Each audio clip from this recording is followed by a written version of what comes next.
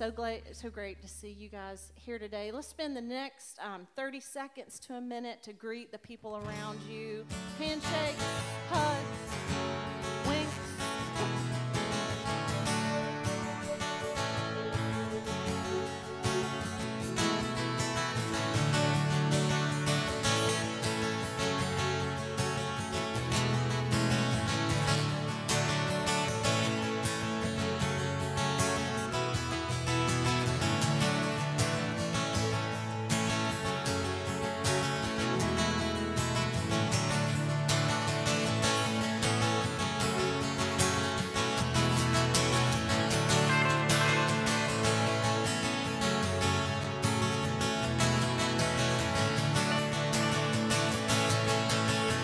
Spirit, breathe on us.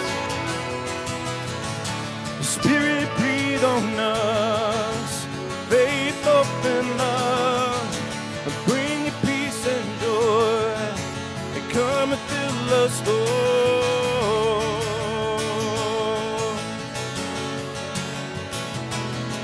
Yeah. Spirit, breathe on us. Faith, open love. Bring your peace and joy. Come and fill us, Lord.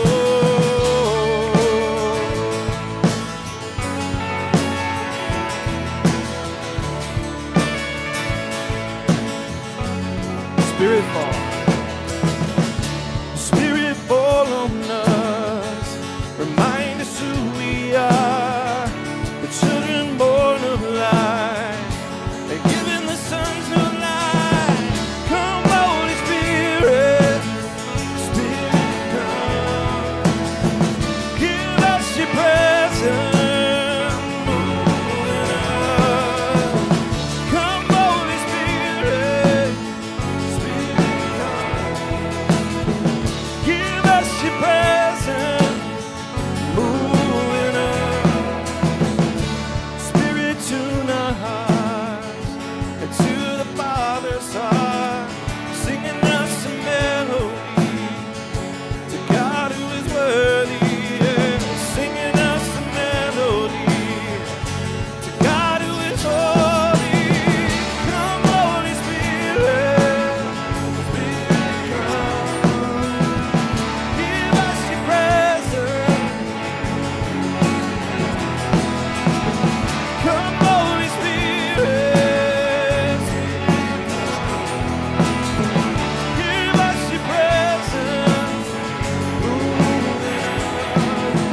God who gives his Holy Spirit, we welcome. To God who gives his very presence, we welcome. Let's sing that together. To the God who gives his Holy Spirit, we welcome. To the God who gives his very presence, we welcome. Come, Holy Spirit, Spirit, come, yeah. Give us your presence.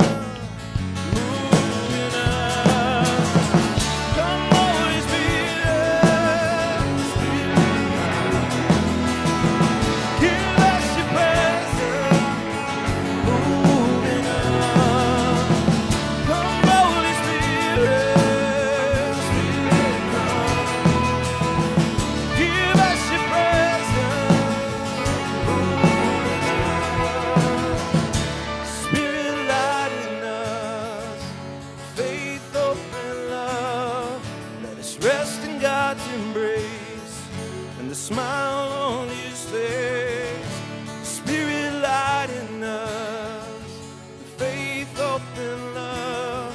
Let us rest in God's embrace and the smile on his face. Amen.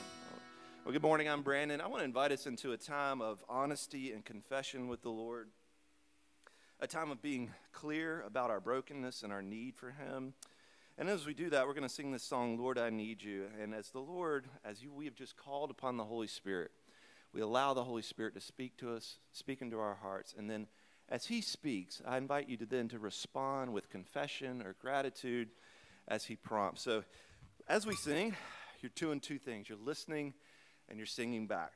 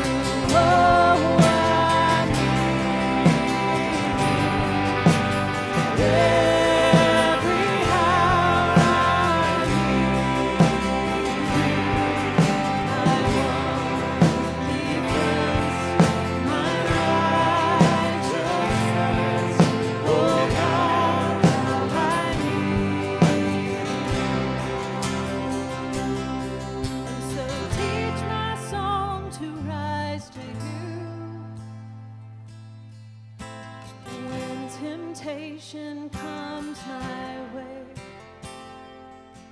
and when I cannot stand, I fall on you. Jesus, you're my hope and stay. And when I cannot stand, I fall on you. Jesus, you're my hope and stay.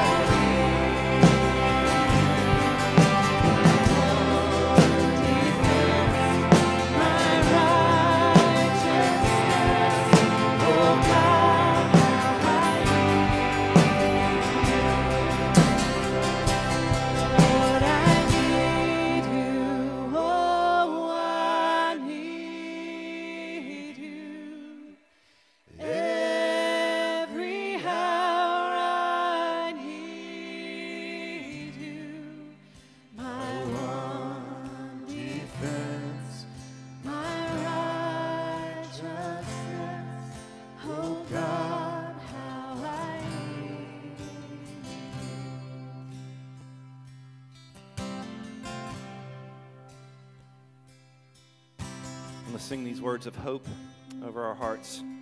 There's a Savior who loves us, who died for our sins, and offers us new life and hope in Him.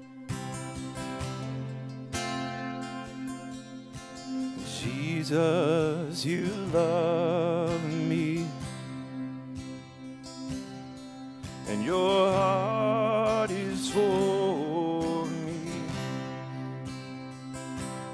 You give grace and power to the weak and poor. Jesus, you love me.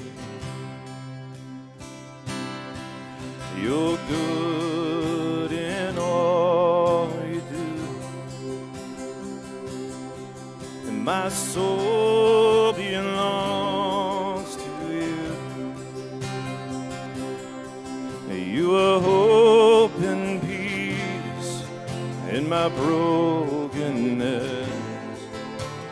Jesus, you're good to me. Oh, what other love so faithful and true. Oh, what other heart to give myself to.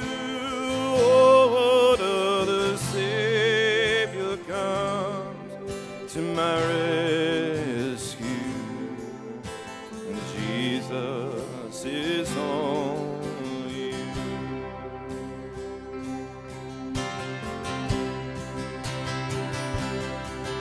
And Jesus, you're my delight, and the lifter of my head. You're the beauty that shines through all my days. Jesus, you're my delight. Oh, what other love so faithful and true. Oh, what other heart to give myself to. Oh, what other Savior come to my rescue. Jesus is only you. So yes, Jesus loves me. Yes, Jesus loves me. Yes, Jesus loves me. Yes, Jesus loves me.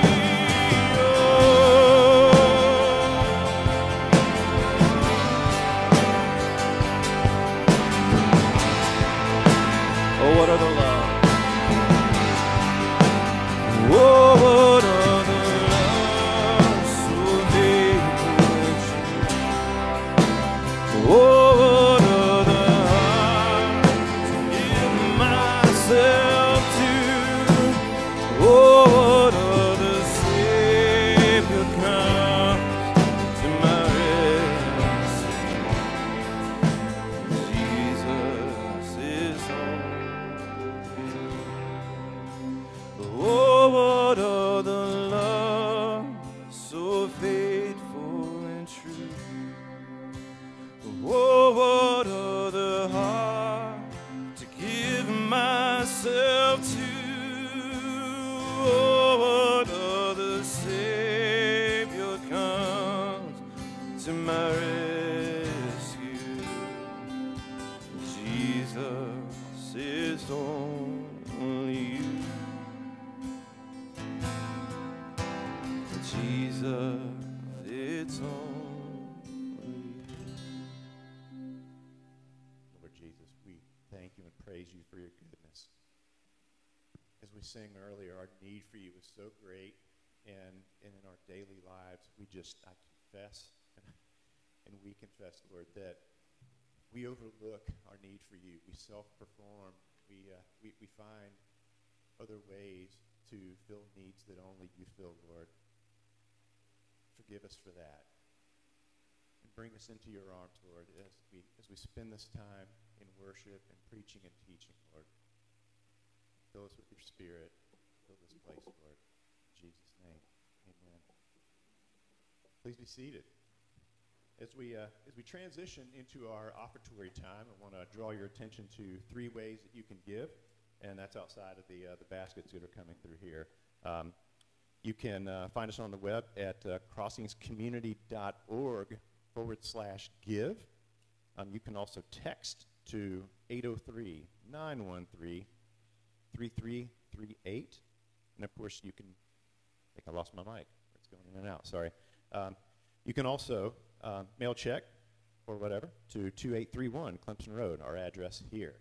I want to take a moment and pray over our tithe here this morning. Lord Jesus, thank you for gathering us. Thank you for the providence in our lives of which you instruct us to give back. Lord, work in our hearts to trust you to give back.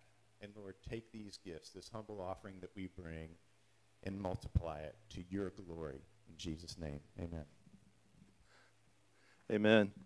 Hey, I'm wondering if those flowers, is that a nod to Masters Week? I don't know who's on slides back there, but hey, guys, I'm Brandon, if I didn't say that already, and I just want to give us a little update on a ministry that we started about a month ago. We've been in the works with this ministry for months now, and we introduced it to you back in March. It is Bless Ministry, and basically what it is a prayer ministry for our neighbors. And, of course, you can see the QR code there if you haven't signed up already.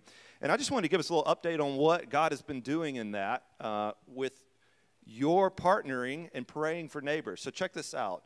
We have 82 folks in our congregation signed up and praying for neighbors and friends weekly. There's tons of different ways to set that up. I love to have my prayers sitting in my inbox in the morning so that when I open my email, oh, yeah, time to pray, time to stop and pray. Some of you like it in the afternoon to get a little notification there to reminder. You can download the app that gives you notifications on your phone. You set up email, that type of stuff. You can go in and customize people that you want to be praying for, a circular area you want to be praying for. But check that out. That's 82 folks in our congregation praying. And check this out. This is really cool. We have prayed 4,490 times. That many prayers have been prayed by our congregation for our friends and neighbors around us. You think about that. That's a lot of prayer. And what's really exciting about prayer is it's not us moving God's heart or convincing God of something or like, hey, God, will you please love this neighbor? Will you please show this neighbor your love and salvation? It's really us connecting with God's heart of love and compassion that he already has for our friends and neighbors. So think about all the influence that God has had on us in those 4,500 prayers.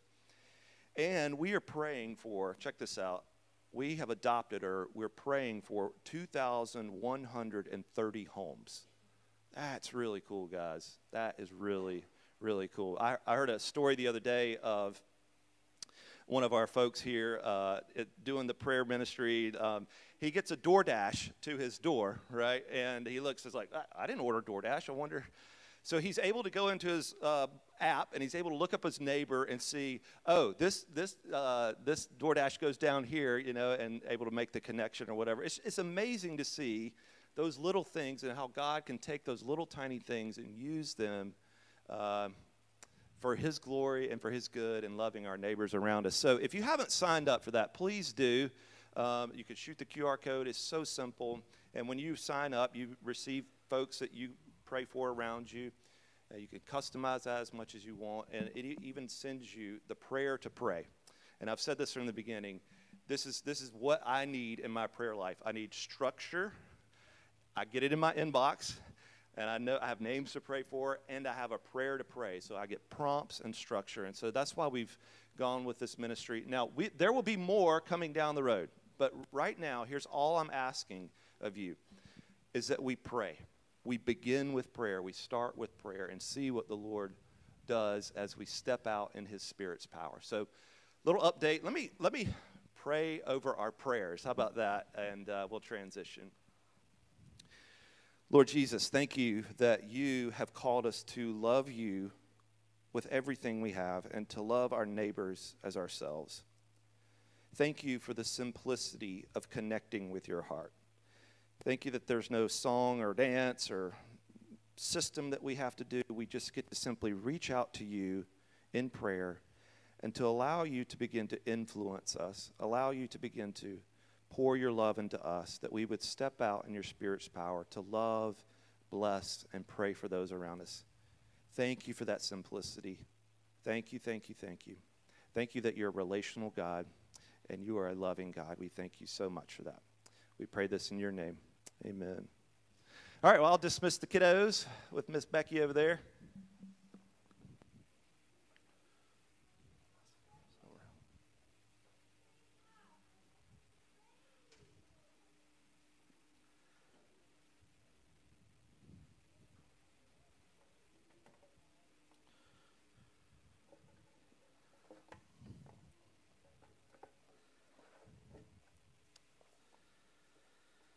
Well, good morning, Crossings family. Y'all hanging in there today? Springtime is absolutely amazing, isn't it? New life, green everywhere, flowers, azaleas, just awesome. So good to be back with you, friends. And as we kick back into God's Word, we have been, we started about a year ago, a study in the life of King David. Y'all remember that? And we really started with him when he was just a young man, probably 12, 13 years old. And we followed him to becoming king, and I'm about to kind of repeat that for us. But then we took a little break. I mean, it's 2 books of the Bible. That's a long, long time. So we did about 9 months of David, and then we took a little break and did Philippians, and now we're going to come back and finish David's life. And we're going to kick that back off today. And as we do that, I just kind of wanted to remind us of what the journey we've been on with David. Like I said, he was just 12 or 13, this scrawny boy who was just a shepherd, which was not a good thing. He was kind of despised by his own dad. But God had said, I want this man to be the king of my people. And so God had chosen young David. And so he sends the prophet Samuel to David's dad, and they line up all the kids, and his dad doesn't even bring him to the ceremony. That's how little he thought of his own son. But God had thought of David and seen David and known David and said, none of these boys is it. There's another one. And so David is anointed by God to be king. And the Spirit comes on him, and he just has this heart for the Lord. And soon he's like taking some bananas to his brothers who are actually real soldiers and fighting a real war. And he's just this kid, and he brings them to his brothers and finds out there's this giant named Goliath scaring the whole people, right? And nobody would go up and face this guy. And the guy's just mocking and cursing our God. And David's like, I'm not dealing with this. Lord Jesus, come on me. And he comes down. And the Spirit comes on David. And y'all know that story, of course. David kills Goliath. By 17, maybe 16 years old, he's a household name in the whole country. All the women are chanting his name. And he becomes this great general. And by 19, he's the general of the entire army. This is his rise to fame. And Saul, the king, gets jealous and hates him and attempts to murder him multiple times and spends the next 13 years of Saul and David's life trying to kill David. David's on the run. He can't go home. He can't see his family. He has to hide his family and parents away in another country so they're not murdered. He's living in caves and deserts. He's running away to foreign countries. And through this whole time, what we've seen about David, which is so beautiful, is he communed with the Lord through all these hard times. Some of the best Psalms, Brandon preached through one last week, are written during the seasons where David is hiding away with no one but the Lord going, protecting and guarding him. And you see this in his life. And finally, Saul is killed in battle. David has many opportunities to get revenge, but doesn't. He leaves it in God's hand. Saul's killed in battle by 37. So it's this huge window of from 13 when he's anointed to 37 that it actually takes that long for God's plan to get worked out in his life. Any of you ever taken a little while for God's plan to get worked out in your life? Anybody in here? Didn't happen the next day. But looking back, you can see what he was doing. Finally, David's king. He wins all these great victories. He loves the Lord. Everything's great.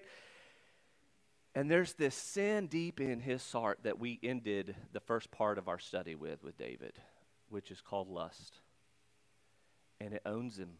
He keeps marrying different women even though God told him not to, and that's not enough. And he sees this other girl named Bathsheba, and he goes after her, and he gets her pregnant. Her husband is all fighting his wars, risking his life for King David. He has to cover it up, so he murders the husband. Remember all this? And God in his faithfulness does not discard David. He doesn't cast him away. he comes after him with a prophet, with a friend, with a story that pierces through to David's heart and causes him to realize what he has done and throw himself before the Lord. And David cries out, I have sinned against the Lord. And God says, I have put away your sin. I have forgiven you. And we've seen in some of the great Psalms, that was actually the one Brandon preached last week, was right after that, of just him experiencing God's forgiveness. But while we might know God's forgiveness and grace, one of the things you're going to still see, and this picks back up today, is life has consequences. Actions have consequences. Just because we come before the Lord and he forgives us doesn't mean every little consequence has gone away. And what we're going to see is David's sin in his own life has devastating effects on his children, devastating effects on his family. And we're going to watch in some really rough waters and rough ways, we're going to see somehow where is the Lord in all that's about to take place in Daniel's family and in Daniel's life. I'm going to warn you, the passage I'm about to read is pretty graphic. It's pretty horrible. I'll tell you in a second. I was strongly considered just kind of skipping all of this, and the Lord's, and I'll share why in a second, said you can't. You can't. And so we're about to read what begins to play out, and I want you to think, if you were with us for 2 Samuel 11 with David, with Bathsheba, the parallels you're about to see his son Amnon act out with his own sister. So stand up with me and let's read together 2 Samuel chapter 13, verse 1. Now Absalom, David's son, had a beautiful sister whose name was Tamar. And after a time, Amnon, David's son, loved her. And Amnon was so tormented that he made himself ill because of his sister Tamar, for she was a virgin, and it seemed impossible to Amnon to do anything to her. But Amnon had a friend whose name was Jonadab, the son of Shimei, David's brother. And Jonadab was a very crafty man, and he said to Amnon, O son of the king, why are you so haggard morning after morning? Will you not tell me? And Amnon said, I love Tamar, my brother Absalom's sister. And Jonadab said to him, why don't you lie down on your bed and pretend to be ill? And when your father comes to see you, say to him, let my sister Tamar come and give me bread to eat and prepare the food in my sight, that I may see it and eat it from her hand. So Amnon lay down and pretended to be ill. And when the king came to see him, Amnon said to the king, please let my sister Tamar come and make a couple of cakes in my sight, that I may eat from her hand. Then David sent home to Tamar, saying, go to your brother Amnon's house and prepare food for him. So Tamar went to her brother Amnon's house, where he was lying down. And she took dough and kneaded it and made cakes in his sight and baked the cakes. And she took the pan and emptied it out before him, but he refused to eat. And Amnon said, send everyone out from me. So everyone went out from him. And then Amnon said to Tamar, bring the food into the chamber, that I may eat it from your hand. And Tamar took the cakes she had made and brought them into the chamber to Amnon her brother. But when she brought them near to eat, he took hold of her and said to her, come, lie with me, my sister. And she answered him, no, my brother, do not violate me, for such a thing is not done in Israel. Do not do this outrageous thing. As for me, where could I carry my shame? And as for you, you would be as one of those outrageous fools in Israel. Now therefore, please speak to the king, for he won't withhold me from you. But he would not listen to her, and being stronger than she, he violated her and lay with her. Then Amnon hated her with very great hatred, so that the hatred with which he hated her was greater than the love with which he had loved her. And Amnon said to her, get up, go. But she said to him, no, my brother, for this wrong in sending me away is greater than the other that you did to me. But he would not listen to her. He called the young man who served him and said, put this out of my presence and bolt the door after her. Now she was wearing a long robe with sleeves, for thus were the virgin daughters of the king dressed. So his servant put her out and bolted the door after her. And Tamar put ashes on her head and tore the long robe that she wore. And she laid her hand on her head and went away, crying aloud as she went. And her brother Absalom said to her, has Amnon your brother been with you? Now hold your peace, or be quiet, my sister. He is your brother. Do not take this to heart. So Tamar lived a desolate woman in her brother Absalom's house. When King David heard all these things, he was very angry. And other manuscripts like the Dead Sea Scrolls add this phrase, but he would not punish his son Amnon because he loved him since he was his firstborn. But Absalom spoke to Amnon neither good nor bad, for Absalom hated Amnon because he had violated his sister Tamar. You can have a seat. Oh, Lord, this is a horrific passage to have to read. To preach. It's horrible. It's horrible. But horrible has happened in our lives. This isn't just something that happens in the Bible. Lord Jesus, thank you that you've seen our pain and you've made sure to include our pain in your word, and that you've written it there that we would see we're not alone, that our pain and our wounds and our hurts are seen by you. And I pray that right now, Father God, you would come and you would speak through me, a very broken vessel, to just share tender words of hope and care for our world. And we pray in Jesus' name. Amen. You know, I said at the beginning I'd thought long and hard about, we were going to get back into David, and then I started reading this passage and was like, Lord, can we go there? And I'm pretty nervous, I'll be honest, preaching this right now. I've been nervous in the past because maybe there was this hard word and y'all needed to hear the truth, and I knew there were some tough things that had to be said, and some preachers kind of get nervous. Oh boy, how's this going to go? This is not one of those. We're about to go to some really broken, wounded places. And they're so tender, and they're so sensitive, and they're so deep, that I just pray that the Holy Spirit and his care and love would come on us. You know, I was talking to a number of folks who said, you know, I've had a lot of people who've preached David's life, and most of them stop at chapter 12. You know, they kind of lead up to the Bathsheba sin, they preach that, and then the restoration. But then what we're about to see here with his family is so bad and so graphic, and the fallout is, we're just not going to do that. And I find that too many, and I'm just going to put ourselves in it, too many of us churches like to airbrush reality. We like to airbrush life. Let's just preach the happy, clappy passages. Let's come here to hear some pick-me-up, cheer-em-up sermons. And of course, we need to kind of dress up a little bit, even though here we have our shirt tails out. Horrible. But, you know, we put on our suits and our ties and our nice dresses, and we, you know, pull in the parking lot with a smile and a hand up to wave. And we just kind of learn some great theology and good Bible and maybe have some good friendships and take meals with each other. But we kind of leave it up here so many times, don't we, friends? And the church so many times just, you know, the main reason, our main barrier, it's uncomfortable to go any deeper. It's uncomfortable to go any deeper.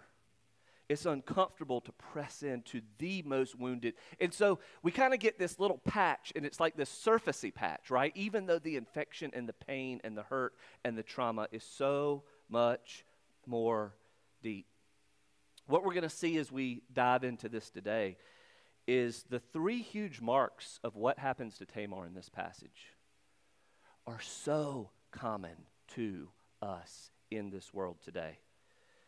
Half of women, 1 out of 2, have experienced some kind of sexual violence or abuse involving physical contact during their lifetime.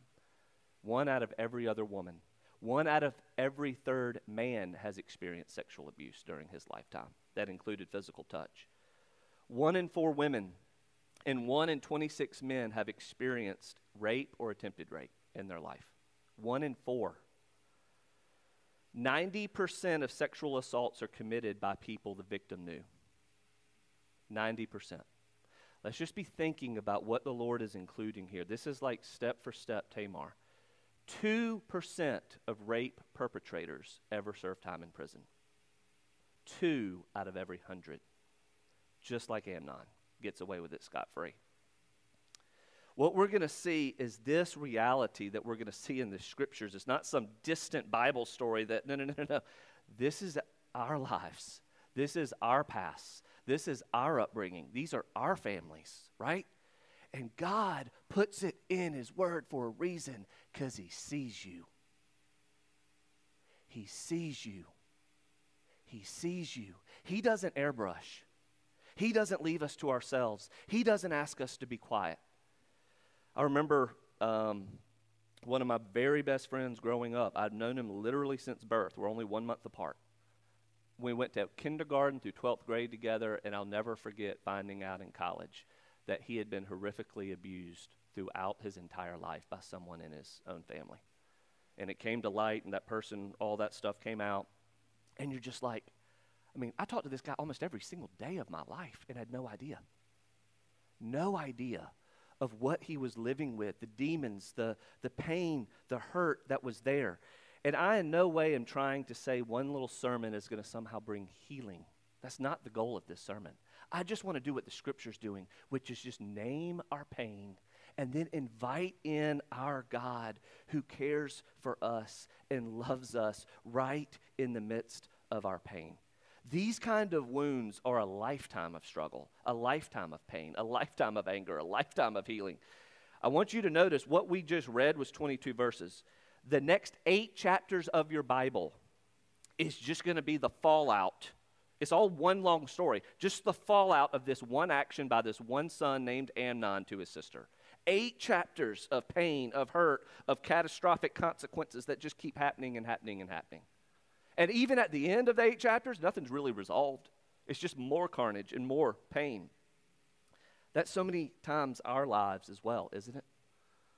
You know, when these kind of things happen to us when we're young, it's not like it was just a one-time victimhood. These things just continue to haunt us in our mind, in our heart, in our dreams, in our pain. These things just keep coming and coming and coming and coming and coming. And that's why it's so important that the church is not like the Germans during World War II. You know, when the Allies finally got into Germany, the Soviets were coming in from the east, the American and British allies were coming in from the west, and we started finding these concentration camps. The most horrific abuse you could ever conceive of. The murder of millions upon millions upon millions of Jews and others. And they would get there and they would find, they just couldn't believe their eyes because there were German houses all around. I mean, within 1 mile, all these very nice church-going Germans were living right there. And the Allied soldiers would grab them out of their homes and make them walk and look at these bodies, at these skeletons, at even the living ones who remained. You live half a mile from here. You never saw the train cars? You never heard the cries? You never smelled the smoke? They played dumb. So many times is that not what the church has done with sexual sin, sexual pain, sexual abuse? We just play dumb. We're just like the Germans. Oh, it may be there and the Bible talks about it, and it may be even happened, but it's just easier to just airbrush it, to leave it alone. I want you to know your God is the third person in the Good Samaritan story. You know, you've got a victim of robbery and beat up and abuse laying on the ground, utterly bleeding, laid out. And the 2 church people do what? The priest and the rabbi, what do? What do they do, friends? They walk around on the other side. It's too messy. It's too inconvenient. It's too uncomfortable. And they leave the person there to suffer. But your Savior, we're not the Good Samaritan person, by the way. Y'all know that, right? We're not the hero in the Good Samaritan story. Jesus is. He's the one who sees us in our bleeding pain and come close to nourish us and heal us and comfort us at his own expense, at his own death and personal abuse. This is what we're going to start to see compared here. Last thing on this is there's so many types, and this one is sexual, but there's physical abuse, there's relational abuse, there's emotional abuse, there's spiritual abuse. You know, the title of this sermon series is called After God's Own Heart, and that's my prayer for this, and this is just going to kind of lead us into the next, is God, where is your heart? And that's kind of hard to discover right now. You know why? Guess how many times the word God or Lord shows up in chapter 13 of your Bible? How many times did I just read the word God or Lord? Did y'all count those? 0. His name isn't even mentioned. It seems as if he's nowhere present. But what we're going to see is just because God seems to be absent does not mean he is not close to his people. Now, last thing, and then we'll jump into the text here. David has played 3 roles in terms of abuse in his life. 1, he was a victim of abuse. He's a teenager in the king's presence, entrusted to play music for the king, and what does the king do? Throws spears at him, tries to kill him, tries to assault him. He has to run for his life, and like so many sad victims, David has no other place to go, so he has to come back to his abuser. He has to keep coming back to the king. The king owns the whole country. He has to come back in there and play again for him, to have another spear thrown. This happens over and over and over again. David's a victim. What did we see in 2 Samuel chapter 11? David's a perpetrator. He's the one who did the abuse to a young bride named Bathsheba. Remember that? We talked about that. David's also a third party in this. He's the overseer. And we'll see this from Tamar. As horrific as the abuse itself is, if you ever get the courage to share it with someone else and they don't believe you, or they tell you to be quiet, or they do nothing, that's as deep of a wound. That the very person who was supposed to protect me and care for me literally just tells me, probably didn't happen. I think you made it up. Or, okay, it did happen, but we're not going to do anything about it. We're going to protect the family. David does that here. He's the betraying overseer in this family who does nothing to care for his daughter Tamar and does nothing to bring justice to his son Amnon. And so as we begin to, we're just kind of naming these things right now, friends. Again, it's a lifetimes of healing. But what we're going to see as we start to, is I just want you to see very quickly 5 quick contrasts between sin and abuse and the God that we have. And the God that we own, that we'll see in this passage and then by contrast out of this passage. Here's number 1. Sin pursues in order to destroy. Sin pursues in order to destroy. What's so sick about this passage is verse 4 through 11 is Amnon plotting Tamar's rape. Did you know? It was 4 through 11 is him just plotting it. This wasn't like last second. It just didn't go. No. This was premeditated of him planning and pretending. And think about how sick it is. He pretends he's her friend. I'm sick. Oh, I know Tamar. She's a good sister. I'll have her care for me. See how he's luring the whole thing in. He deceives his dad, David, right? And cons and manipulates David into having approve of the whole thing. He's destroying every relationship in his sight. He's pretending like it's an honor for them to be this close, for her to feed him in his bed with her own hand. It reminds you of what the Bible says about the evil one, right? Your adversary, the devil, slaps you in the face like a roaring lion? No, what's he do? What's the word? He prowls around like a roaring lion. He sneaks. He pretends. He feigns that he is for us, that he has something good for us. He lures us in. Made me think of, got a little picture here I wanted to show you guys, of a fish. This is called the anglerfish. See if my little thing, okay, that's, there we go. Y'all see that? Y'all see that little thing right there? That's part of this fish's body. This fish, God had given it this little bitty line that holds out, and that's like a lure. It's like fishing for other fish is what it's doing, right? It's luring in other fish, and this other fish sees that, thinks this is a rock, and goes for it, and bam, he eats it alive. This is so often what our this is what so often our enemy does to us, right? That's how sin is. Satan's not stupid, right? Think about Genesis chapter 3. It wasn't that the apple was so disgusting that they ate it. He lured them in with delight. You get this? The Bible talks about it over and over and over again. Satan's no fool. He lures you in. He tricks you in. He pulls you in. That's exactly what Amnon is doing to his sister and his entire family, just and only to gratify himself and pleasure himself. That's his only goal. You know, it reminds you of what Potiphar's wife did to Joseph. Remember that story in Genesis? Exact same thing. She lures him in. She gets everybody else to leave, just like Amnon does, sets the stage, dresses inappropriately, comes to Joseph, grabs him, young man, come to bed with me. It's exactly what you see. David had done the same thing with Bathsheba. How did it get to David sleeping with Bathsheba? This is all playing itself out. Amnon just learned his tricks from his dad, right? Why is he on the roof? Why is he out at battle? And on the roof, he knows that there's going to be women who are taking baths on their roofs because no one else can see them but their pervert king. David knew exactly what he was doing. And even when he sees her, he doesn't bounce his eyes. What's he do? He calls a servant. Wow, look at her. He invites him into the same sin. Check her out.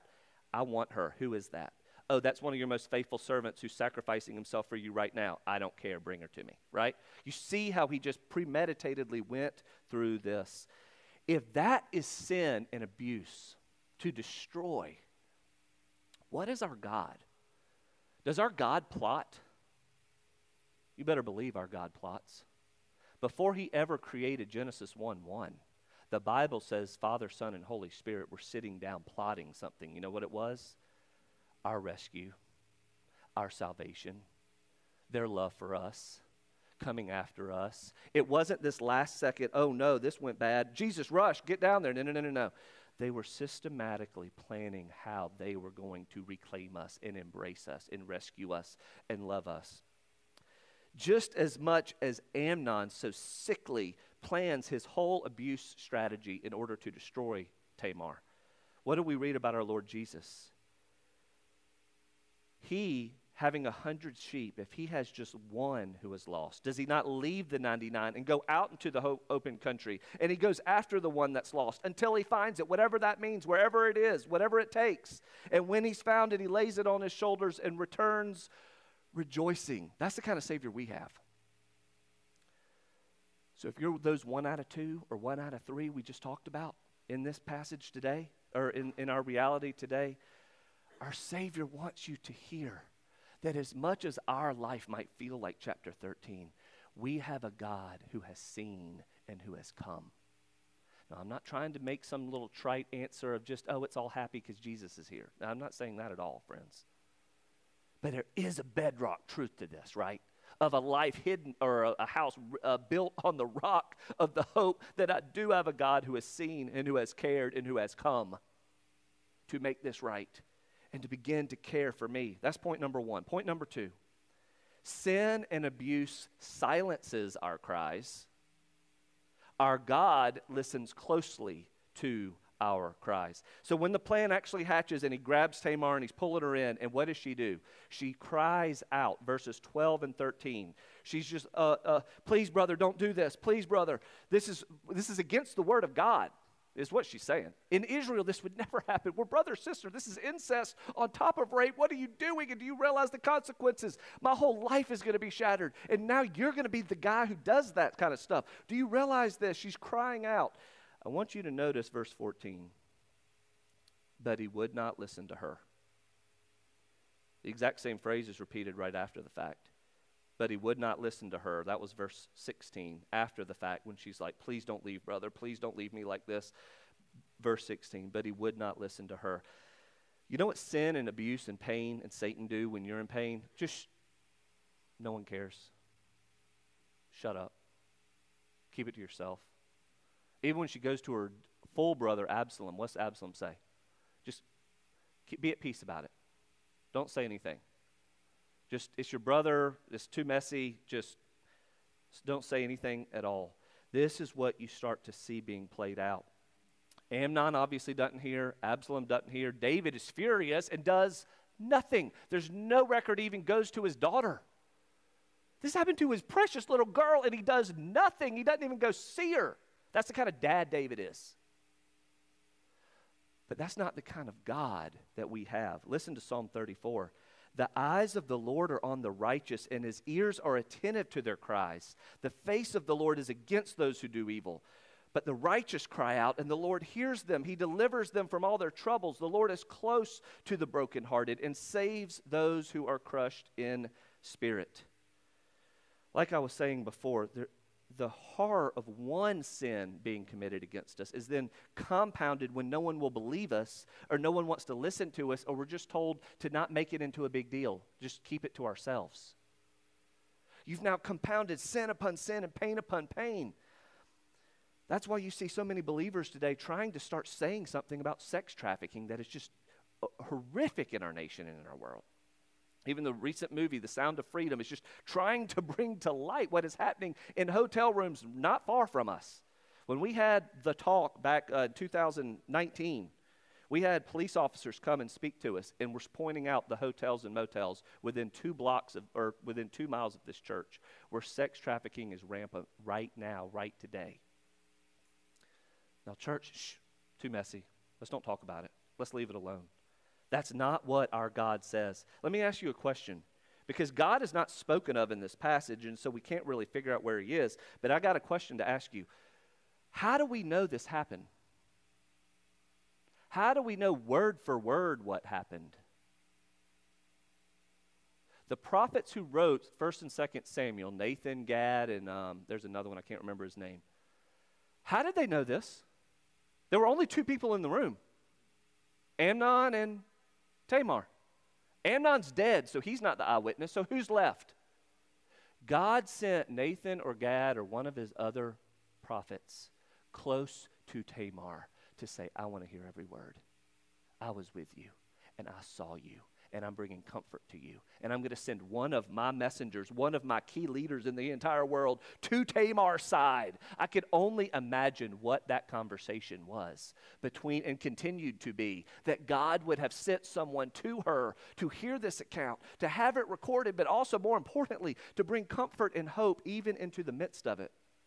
That's a key prayer for any church, right? Who can I talk to? Who can I share with? Who even wants to hear? So many of us have just been told to be silent. Versus finding a church family, and of course we don't do it in a setting like this, but we start finding trust with just 2 or 3 people. That maybe I can share. Maybe I can start to open up. Maybe I can start to pull these walls down. That's what I've got to experience through discipleship here and with others in my life. Is like, you kind of share this much and you watch to see how they respond to it. And if they don't have time for it, if they'll just change the subject and start talking about themselves, okay, you don't share your pain with that person. They're not safe, right? Or if they start pointing the finger back at you and judging you, all of a sudden you realize they're not safe. But maybe, just maybe, God leads you. Because remember, our God wants to come close to listen to us. We just read that. How does he listen to us so many times? Through our prayers, yes, of course, but also through his body on earth. That's your ears. Your ears. Your ears are the ears of Christ to hear and be attentive and to embrace and to love and to come close and to walk the path and maybe just to sit in despair for a season of life as we walk through these things ourselves. This is what we see. And of course, the dear need for counseling. I can't even tell you what that has done in my life. Things that I've never shared with any other person. That thank God for the confidentiality and professionalism of counseling, where you can just start to go, here it is, and God start to expose and heal places I didn't even know needed to be healed in my life. This is our God, not one who silences us, but who comes close to listen. Number 3, sin and abuse discards its victims, but God holds his children close. What's beyond sick about this is the second Amnon is gratified, the second he's satisfied raping her, lust turns into hate. Now, our world wants to connect lust and love, but those 2 things have nothing to do with each other. Lust and hate are equivalents. You get this, right? The world wants to celebrate and thinks passion and desire is love. That is the last thing love is. I think I hear a lot of nuanced irony in this passage that the Bible keeps talking about Amnon loving his sister. He doesn't love her at all. He lusts her. Totally different. Totally different. That's why when the world is saying embrace free love, what they're saying is destroy one another. Because there's nothing free about love. It's the most costly thing you could ever give. It's nothing but sacrifice. That's why when Jesus came, he said, I've got a new command. You've never heard it before. You ready for it? Love one another. Because everything you've ever thought about love, I'm blowing out of the water. Because love has nothing to do with gratification of self and pleasuring self and what I can get out of this and what my needs are, what I think my orientation is. That's all about me. Versus just losing myself totally to embrace and to receive from another, right? This is what Christ has done for us. That's why he says, love one another as I have loved you. And what is love? 1 John 4. How God showed his love among us. He sent his one and only Son into the world that we might live through him. This is love, not that we love God, but that he loved us and sent his son as an atoning sacrifice for our sins. Friday night, I got to perform a wedding of two of our members here, Andrew Pack and Allison Bird. It was awesome. There's nothing like weddings. They are gifts from God to celebrate what eternity is going to be, right? And what Jesus says he's going to give for us. And we studied these verses, 1 John 4. Let's talk about love. This isn't just a lustful relationship of, man, you're hot and we want each other and No. That just makes a mockery of love. I cannot wait to lose myself for you. And you think through the vows, plenty and want and joy and sorrow and sickness and health, up and down and whatever it is and whatever is exposed, as long as we both shall live. Wow. That's what our Lord Jesus Christ comes and brings to us. He is one who will never, ever let us go. Amnon discards her. Get away from me. Get her out of the room. As soon as it was over, get her out of the room. Our God says, my sheep hear my voice. I know them and they follow me. I give them eternal life and they'll never perish. No one can ever snatch you out of my hand. Not only will I not push you out of my hands, you can't even get yourself out of my hands. I will never let go of you. I will never discard you. I will never put you down. Even in seasons of your life where you want to kind of wiggle away from me, I'm sorry, babe. I love you too much, is what Jesus is saying. This is the embrace of our Father in heaven. A lot of times that's hard to believe. You know, when you think through things that have happened to us through life, they really serve many times to warp how we even view God. If my dad would do this, my heavenly, it's hard to trust a perfect heavenly Father when you've had so many faulty views on earth, right? And experienced things on earth. Y'all get this? That's why it's so important. Lord Jesus, help us by your Spirit to see you with your heart for us, your care for us. And so two more real quick. Sin of victims. God sees his children as of the greatest value. You know what, when David in 2 Samuel 11, it never refers to Bathsheba by her name through that whole interaction. It's always the woman. The woman. She's just an object. This passage is even worse. When Amnon, maybe you caught, it wasn't a mistake. Maybe you caught that when I was reading the text and Amnon's done with Tamar and calls a servant and says, and get this out of here. Our Bibles say woman, but the word woman is not in the Hebrew. He doesn't even identify her as a human. Just get this thing out. That's the object of what he was seeing and doing. Sin makes us see each other as objects to gratify self. As horrific as the statistics were about abuse victims, the statistics about pornography are just as bad. 68%, 7 out of 10 church-going guys regularly look at porn. Over 50% of pastors regularly look at porn. 33% of women regularly look at porn. Just objectifying, right? We're raised on this stuff from the earliest of ages, right? That you're just an object to satisfy me. And that's what marriage is. It's just the ultimate way to satisfy myself. You see how upside down our views can be? That's what world and sin does. Jesus says, oh, no. You are the most precious thing I can ever imagine. You're of the greatest worth. When I created you, the first words out of my mouth is, you aren't good. What are you? You're what? You're very good. You're very good. And even when we turned on him and rebelled against him, what does he do? Does he just leave us there? No. You are so precious to me, I will kill God to bring you back to myself, to reclaim you to myself. I will have the second person of the Trinity become one of you and live in this painful, horrible world and experience abuse and all the things that Jesus Christ went through. And then to experience the ultimate of all pain and all death. Think about that. There are going to be molesters in heaven, guys. And that's hard sometimes to swallow. Why? Not because Jesus minimized the sin. No. He bore the full weight of sin. All of that judgment was put on him on the cross to heal the victim and even the perpetrator in times. They're saved in Christ. This is what we see here. Why? Not because we were worthless or objects to him, but we were of utmost precious value, so much so. 1 John 3:1, how great is the love the Father has lavished on us that we should be called children of God. You're my child now. And that is what we are. Matthew 6. Look at the birds. They don't sow or reap or store away in barns. Your heavenly Father sure takes care of them. Are you not much more valuable than they? That's what we see here is the value our God has. It doesn't objectify us. And finally, sin leaves its victims without hope. God brings justice for his children. What breaks your heart in this passage is this is about the last we're going to hear of Tamar.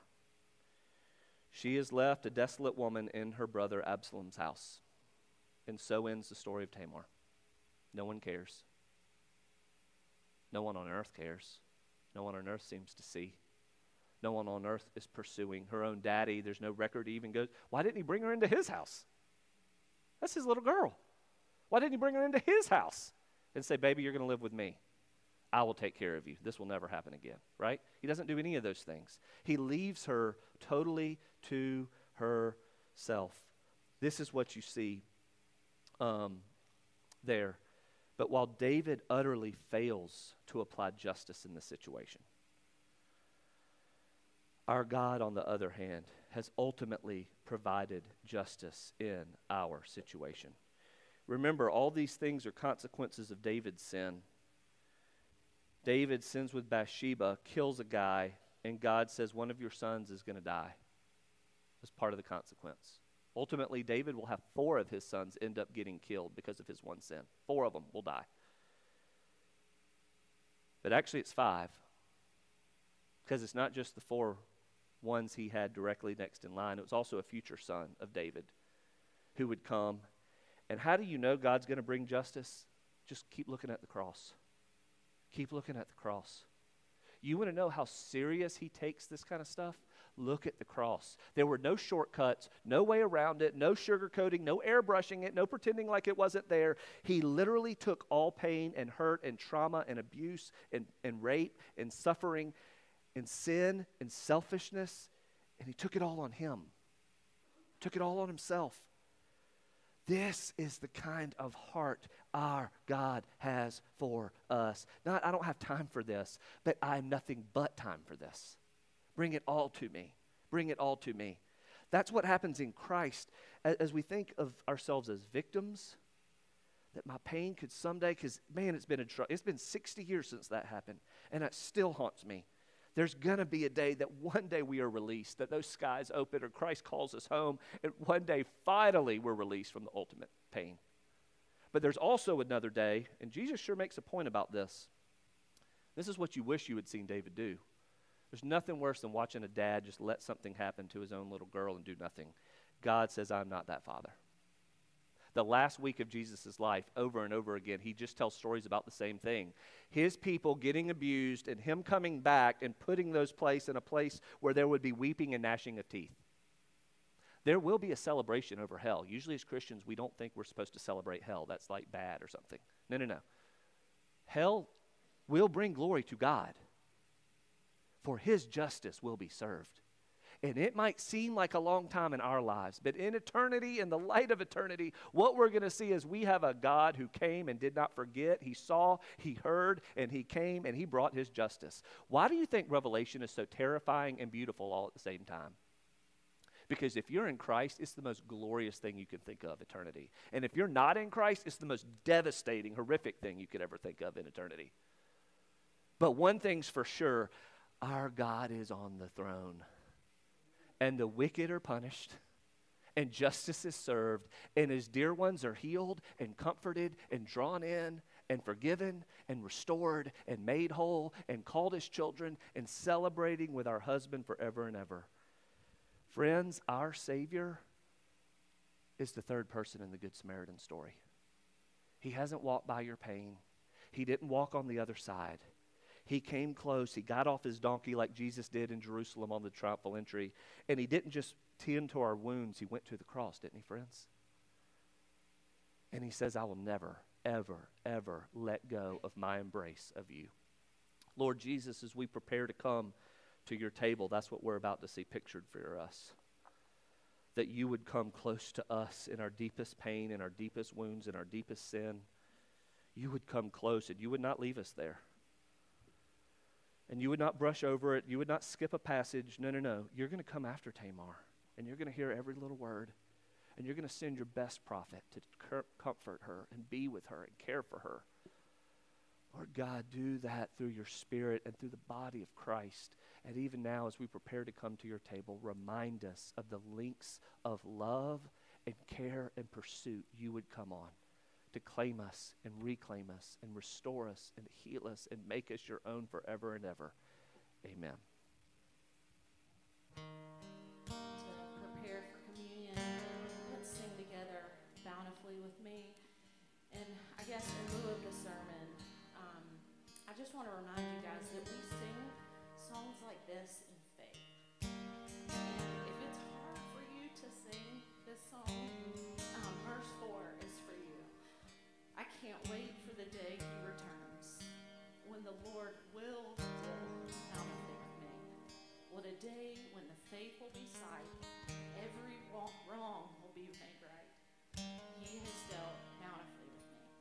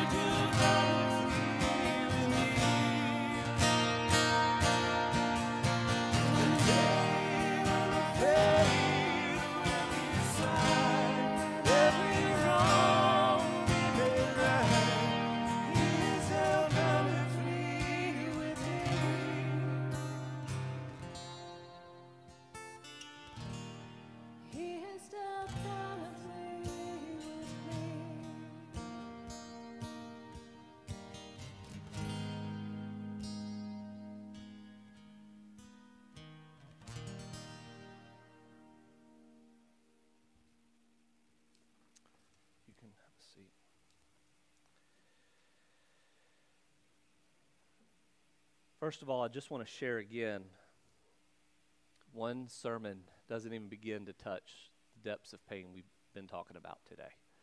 So it's just an invitation to continue that journey.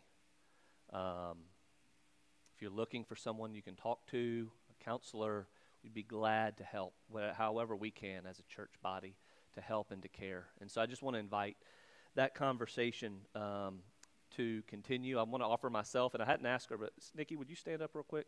She's a clinical counselor, works right here in our office, dear longtime member of our church. Can't think of anybody I'd trust more. So just wanted to offer those things to you, friends. Second of all, as we turn to the Lord's table, this sermon that you see represented here says the exact opposite of the sermon or the passage we just read.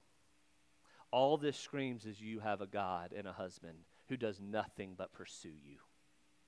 He does not pursue to destroy, but to rescue. You do not have a husband, the Lord Jesus, who has silenced you.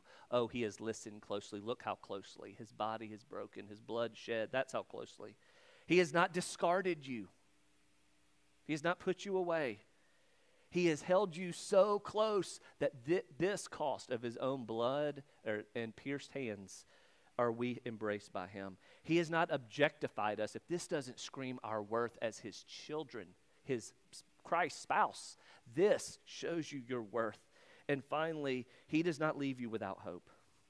He has brought justice first on himself that we could even have a relationship with him. Right? It's not because we deserve it. It's only through Christ that any of us can be close to him. And so that's what he screams to us today, even through his supper, what his love looks like. And so as our elders come forward, hear now these words of institution by Christ through the Apostle Paul. I received from the Lord what I also passed on to you. The Lord Jesus, on the night he was betrayed, took bread, and when he had given thanks, he broke it and said, "This is my body broken for you. Do this in remembrance of me." And after supper, he took the cup, saying, "This cup is the new covenant in my blood, shed for the forgiveness of sins. Drink of it. For whenever you eat this bread and drink this cup, you proclaim the Lord's death until he comes." If you belong to Christ, if you've experienced his salvation on your life, and if you've been baptized into his people, into his church, you are invited to come and feast on him and receive from him comfort and care and strength through his table and through his nourishment. But if you don't know Christ, I hope what we heard earlier scares you. It should scare you. If you aren't safe in Christ, if his blood is not covering you, you're invited to let these things pass today, but then come talk to someone about how you can know and receive Jesus Christ as your Lord and Savior. That's your invitation to experience his salvation in your life and his forgiveness and his protection over you. Let's pray together. Lord God, we come and we thank you for your table, and we thank you that even the night before you went to the cross and gave the ultimate act of love, that you gave us pictures of the bread and wine. As we just think about what that means, what that looks like, Lord. Represent, seal, apply in our lives supernaturally, spiritually, God, what you have done in us. This isn't just a physical thing. This is spiritual. That you would nourish us and comfort us and heal us and restore us and draw us closer and closer and closer to you. Lord Jesus, we pray that you would do that through this supper, your Lord's Supper now, in Jesus' name. Amen. We're again going to have you come forward here. We're going to have elders at 4 stations in that corner, right here, and then in that corner. If you've been with us before, you know we try to use the middle aisle to come forward, and then that outside against both walls, that side to come forward, and these 2 little middle areas, you can return to your seat. And so as the Lord leads you to come and to feast on his Son and experience his grace and mercy, come as you are led.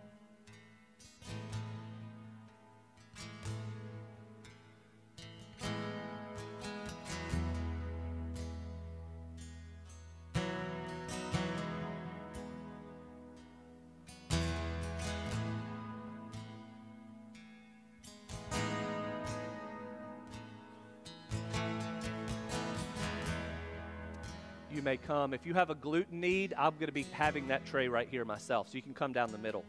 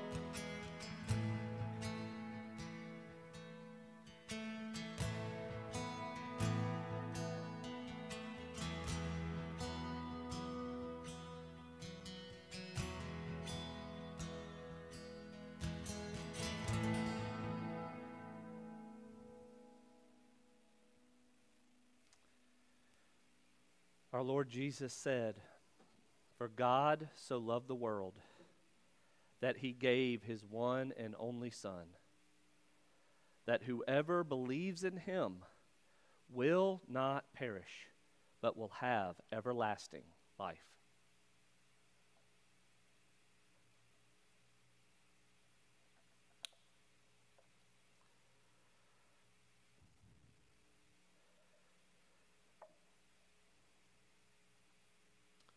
The body of Christ, which is broken for you, take and eat.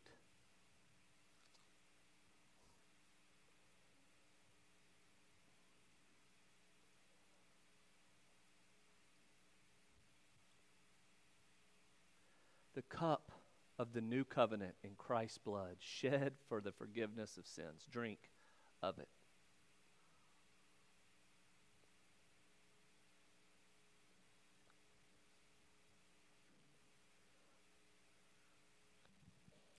Let's pray.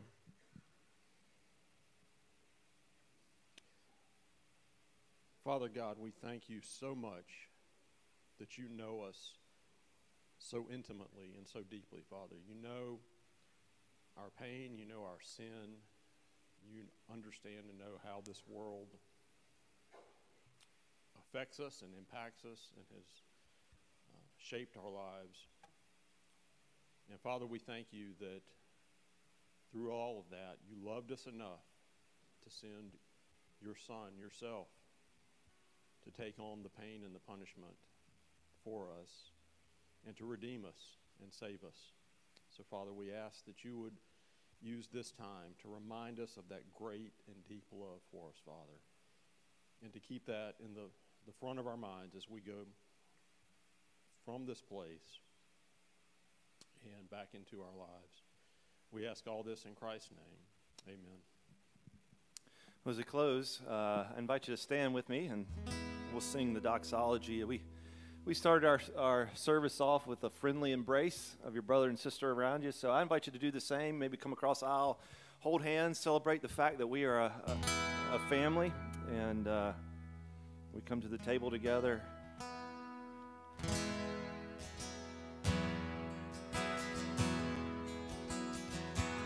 Breathe.